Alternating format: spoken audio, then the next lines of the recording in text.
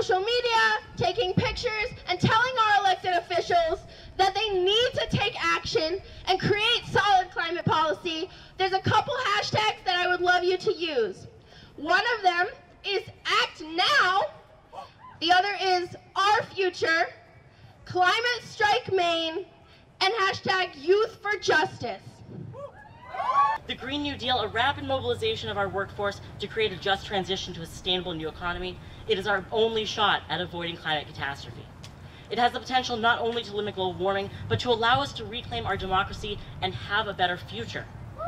Now, critics are going to complain that the Green New Deal would be too expensive. Now, putting aside for a moment that climate change would actually end up costing us more than a Green New Deal would, let's ask the more important question. What price are we willing to put on human suffering? The Sunrise Movement is an organization that is building an army of young people to take on the climate crisis and fight for a Green New Deal. They need our help. I know that it's easy to feel powerless, especially there are so many of you here who are not old enough to vote yet. You'll get there eventually, I promise, but especially considering how powerful the forces are that we're fighting against. But if we band together, we are 1,000,000 times more powerful than the sum of our parts. Text the word sunrise to 72345. Again, that's the word sunrise to 72345, and they'll plug you into the next steps. Thank you all, you rock, for being here. And I'm here to tell you that climate change isn't going to hit us in 12 years. It's not going to hit us in 5 years. It's hitting us now. And there are millions of people across the world facing the consequences already. No one should have to lose their home to a fire, to a flooded river, to a typhoon, or any other natural disaster caused by climate change. We are the change.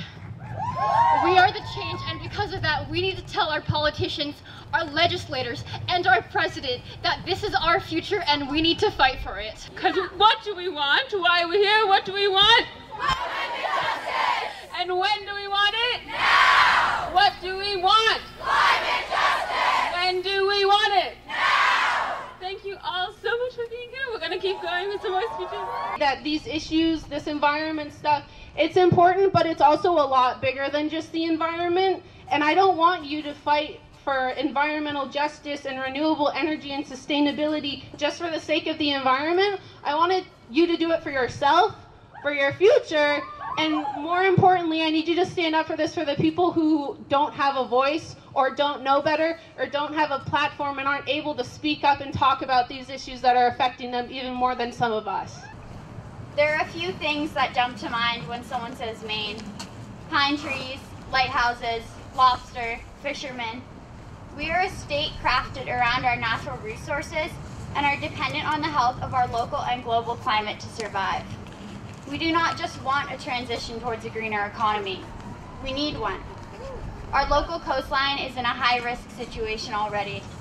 With a report from NASA stating, in the past 3 decades, the Gulf of Maine has warmed by 0.06 degrees Celsius per year, 3 times faster than the global average. We're gonna reach up high. Yeah, we're reaching to the top. Here we are today at the state capitol. And we're here with our state legislators, and we're demanding bold solutions that need to be implemented at the top. But how are we gonna do that? We gotta go down to the grassroots. There we go. We're at the grassroots. We're talking to some people. What else are we gonna do? Anyone got ideas? We're gonna pop. I don't know. We're gonna pop. We're gonna be like, hey, we're over here, and we're also over here. We're in the cross building. Now we're on the steps. We're back in our communities. We're everywhere. Yes. And then we're gonna stop.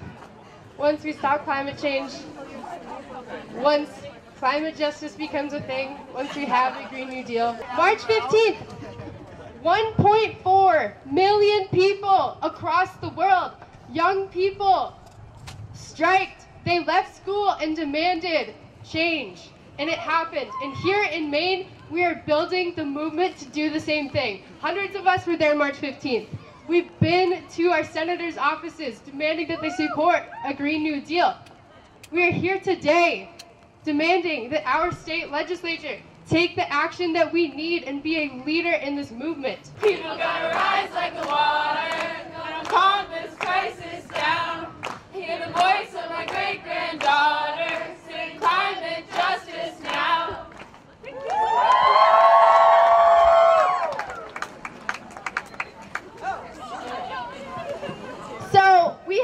special guest that I probably don't really need to introduce. Two guests. First, we have Janet. Thank you so much for being here. Thank you for your advocacy. I look forward to working with all of you in this incredibly important issue. Now, I have a special guest, our distinguished member of Congress, Shelley Pingree.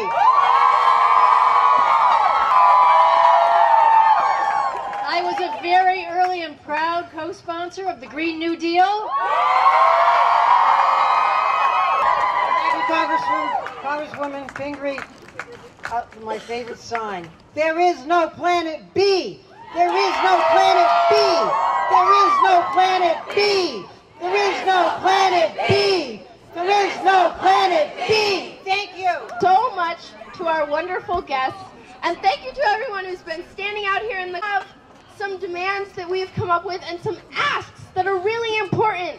So the first one is, we the youth of Maine demand that legislators, corporate leaders, and all of the people in positions of power commit to taking the necessary action to mitigate and adapt to climate change on the timescale that science and justice require. We demand that legislators in this state publicly recognize that climate change is an issue that is currently happening and exacerbating existing inequalities, both globally and locally. We demand that legislators listen to and lift up marginalized and youth voices in the decision-making process, especially where the future is concerned. We demand comprehensive climate education in our schools. We demand a Green New Deal that prioritizes climate, social, racial, and economic justice, includes enforcement mechanisms, and paves the way to a sustainable society. We demand a just transition to 100% renewable energy by 2030. You guys all like those demands? Yeah! Follow Maine Youth for Climate Justice on Facebook, at Maine Youth for Climate Justice on Instagram, and at MYCJ_coalition on Twitter. Taking the steps to come here is taking action. Taking the steps in your schools, in your communities, on an individual level. This is what our country needs right now. This is what is happening all around the world. Thank you so much, and have an amazing afternoon.